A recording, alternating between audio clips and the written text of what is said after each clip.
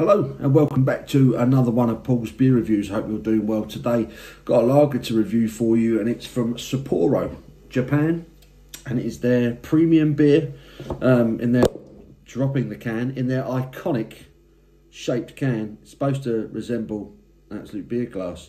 This thing is an absolute unit. It's a 650 milliliter can. I know Tesco used to sell this, but I've not seen it in there recently. I picked this one up from a beer shop not too far away from me. I think I paid about £3 for it, to be fair. Not the cheapest sort of international beer in the world, but yeah, Sapporo imported premium beer from Japan. Says discover the perfectly balanced taste that's irresistible to all as you share rich moments with this masterpiece of the brewer's art. Apparently this was originally brewed by a Japanese fella who went to Germany and became a master brewer and decided to bring that recipe home, and it's become a bit of a success, this one. It's all written in different languages on the back here. There is a bit of English, but not a great deal. I'll try and get some of it for you. Malt, barley. That's about all it says, to be honest with you. And apparently it's brewed, this particular one was brewed in Vietnam. I do know that the products from Sapporo that are sold in the US are brewed in America, Canada and Vietnam. So it's obviously one of those batches, but apparently this particular one was brewed in Vietnam. So that's interesting enough. So yeah, massive 650ml can. I love the can. That is a unit. I love that. So let's quit waffling. Let's get this beer out of this enormous can. I hope I'm shaking it up too much. That's not terrible. Wow. It is a unit. Let's give it a lively pause. If we get a nice big head on it, yes we can. Hello. Leave that there so we can see it. Sapporo. So there's the lager in the glass. Good levels of carbonation on that one. Loads of bubbles roaring away on that. Looks lovely.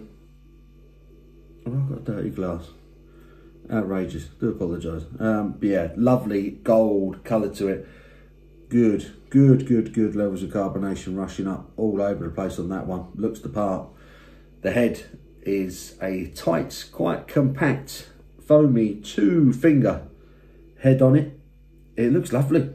In the glass, that looks absolutely glorious. Proper golden, pretty translucent lager. There's no real haze to it. Looks very clean. Looks very nice. Let's get me snouting. See what the aroma's telling us, shall we? Not a great deal. Tiny bit of sort of sweet citrus.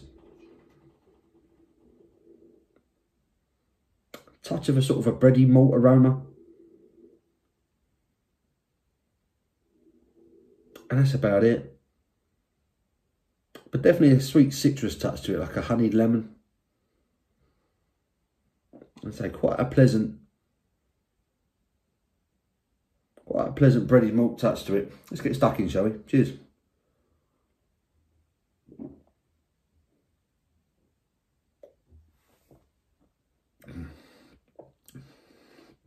Oh, that's drinkable.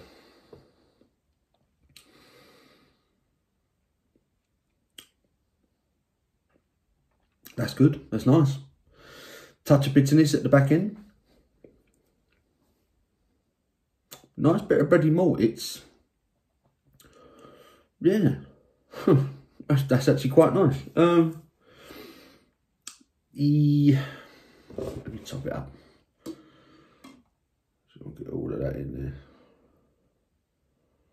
Not quite. Not quite. That looks fantastic in the glass though. That is a picture lager. That really does look good. Another one.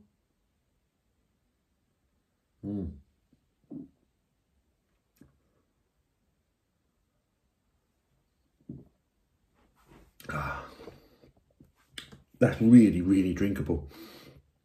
I really like that. That bready malt is really quite prominent with it. It's I mean, the guy who brewed this originally said he went to Germany, apparently, became a brewmaster. It has a malt bill, a bready malt bill, which is reminiscent of many German Helles lagers. It's good quality. It's a good quality lager, this, it is.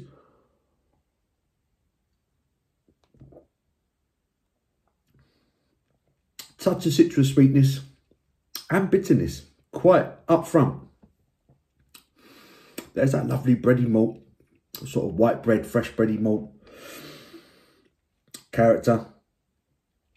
And then as that fades and the sweetness fades, you're left with a subtle bitterness at the back end, which gives it a very well-rounded, very well-balanced lager drinking experience. It's good. It's a good lager. I'm well impressed. This is one of those beers that I've seen on the shelf so many times over the years, and for some reason never got round to picking it up. And then I think when it came round to the time that I wanted to grab it, I think Tesco obviously decided to stop stocking it. I don't know if your local Tesco sells it. Leave your comments below. So you let me know if your Tesco still stocks it. But yeah, I don't think they do anymore. But luckily I went into a local beer shop and they had some. And yeah, I thought I'd grab that. I've always fancied trying it. I'm glad I have. I'm glad I've done it. And that can is a keeper. That's a weapon, isn't it?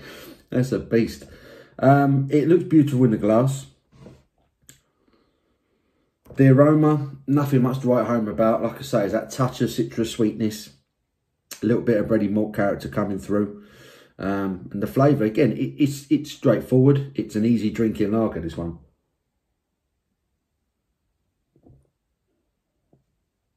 But I'll tell you what, look at that. It's good quality. Nice bit of lacing on the glass. White bread. Slightly sweet, bready, white bready malt character to it. It's really nice. That touch of sweetness, touch of citrus, touch of bitterness from citrus as well. And then at the back end, you're left with a very subtle hoppy bitterness at the back end. It's nice. It's balanced. It's well rounded. It's very drinkable. It's very refreshing. It's got a bit of body to it. It's not.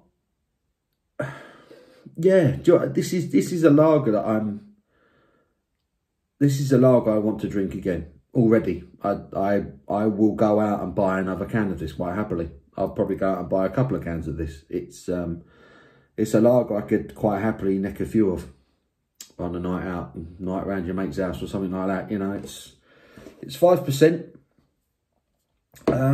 Yeah, it's good. It's reminiscent of a good German Helles. It's a nice beer. I do like it. It is by far the best Japanese lager I've ever had. And I've not had many, to be fair, but I'll drink this over Asahi any day of the week. I love that bready malt character to it. That really gives it a depth that you just don't get with many international lagers, let's be fair.